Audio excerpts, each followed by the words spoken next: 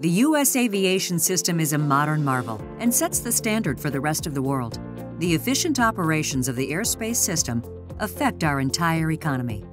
The U.S. aviation sector employs 12 million people and contributes more than 5% to our gross domestic product, representing more than $928 billion. Because of aviation's importance, the FAA is continually looking for ways to improve safety and efficiency.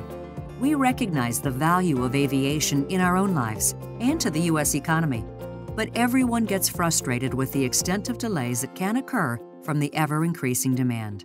Not only is our system, say, 10 times larger than the second largest system, but it's clearly more complex, and the reality is it's even more cost efficient. We need a surface solution for the aviation infrastructure that's becoming overburdened with more and more flights. And we need a system that will smooth out the taxi demand to the runway.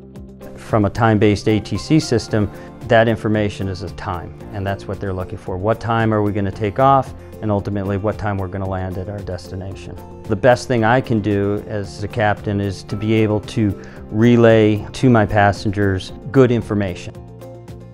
Knowing the time frames that aircraft are trying to get to the runway, that piece has been missing throughout our system. And when you don't know when they're going to take off, it's very hard to fit them into the stream.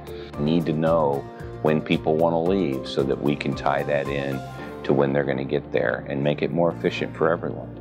The FAA is using 3 very important tools that enable air traffic controllers to communicate better with the users of the airspace and make collaborative decisions to improve efficiency.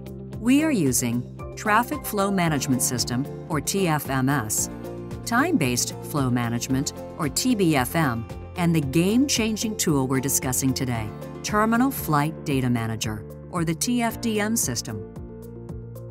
It's a monumental leap forward, and the amount of change that we have gone through in the last, really just the last 5, maybe 6 years, it's actually one of the complaints that we've had from the controllers that we're getting too much information now all at the same time, because we're in that type of an environment now to where people are wanting to make efficiency increases and safety increases. And really give controllers the opportunity to use the information because they're going to get it much more timely, accurate, and it's going to be available to them when they need it. TFDM receives information about the airport's surface area demand and constraints and shares that information with both the airline's data systems and airports, as well as the air traffic controllers. The net result is a system that allows for the efficient use of the taxiways and runways. All the data that we ingest provides the information that we make decisions on. The more accurate the data, the more accurate our demand predictions, the better we can tailor our traffic management initiatives for the capacity and making sure that we optimize the capacity that we have. Having that information earlier allows us to get a better picture, and that allows us to plan better and give predictability to the customers. The new information is now available in real time with electronic flight strips, or EFS. The shared information that the airlines provide is now integrated with EFS and communicated seamlessly between each of the air traffic control positions in the tower cab. The important information that is needed on that flight stays with that electronic flight strip. Sharing the information electronically with the electronic flight strips reduces the verbal coordination between controllers in the tower cab and increases controllers' heads-up time. More time spent looking out the window, therefore increasing safety. Being able to keep the accurate, up-to-date information and the things that have happened to that flight prior to getting to your position will be critical. Now you have the whole story, you know, where that flight started, where it's at when you're working it, and it'll just help us be able to make a more efficient use of that information as we get the planes up and going. Things like ASDX, things like Datacom, the ATSAP program, all of these things have come in over the last 5, 6, 7 years. Now with things like electronic flight strip systems, TFDM, surface metering. It's the equivalent of going from a rotary phone to an iPhone 7.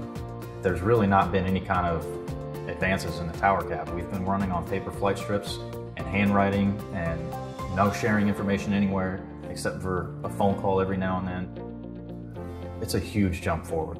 So we're simply using new technology and the integration of data sources to create much more powerful human decision making, not only for controllers, but for operators as well.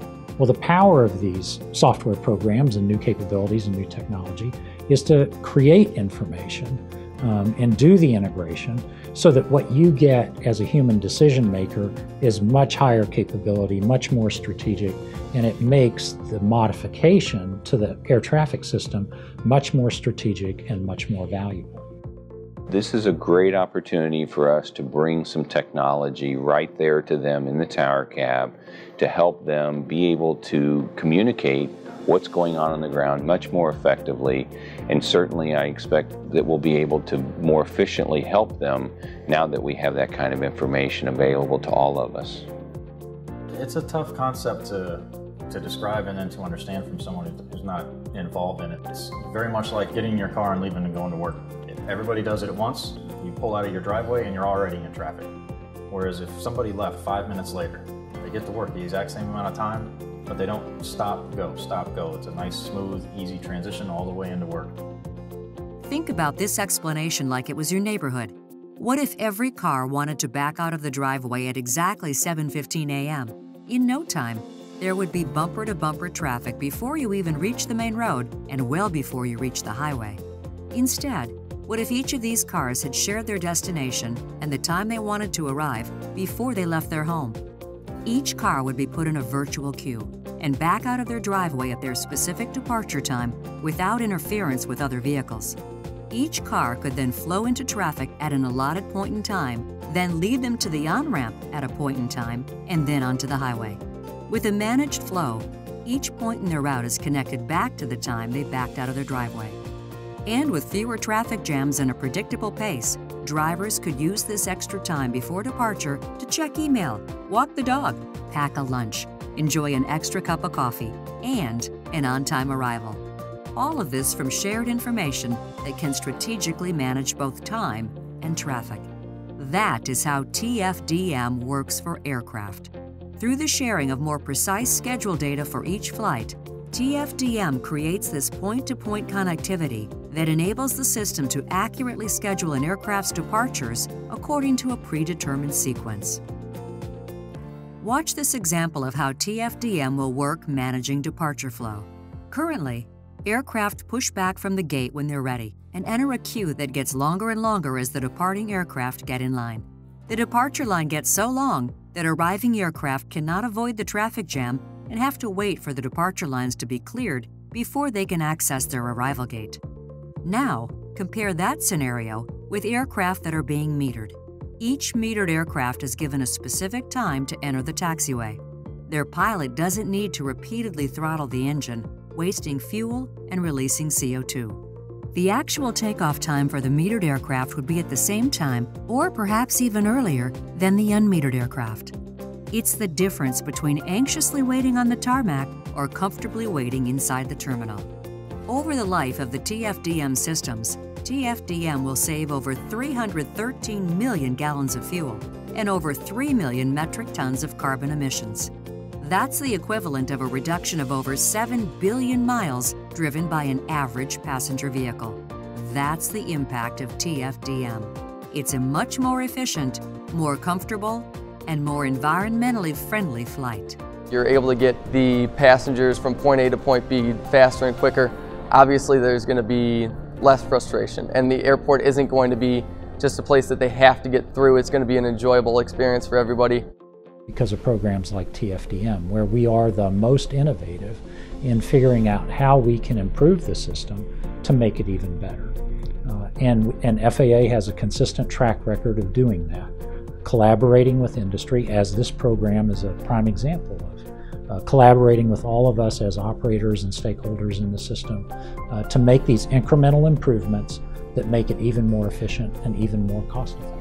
There is a lot of collaboration between the PMO and TechOps. And I think that collaboration, the commitment from the program office, the commitment from the team, the commitment from the TechOps team, that collaborative spirit there, that truly we work with you, you work with us, it's not a handoff, it's a handshake. I think that's the model to follow on all these other programs. it's a game changer. I mean, this is going to bring us into the next century.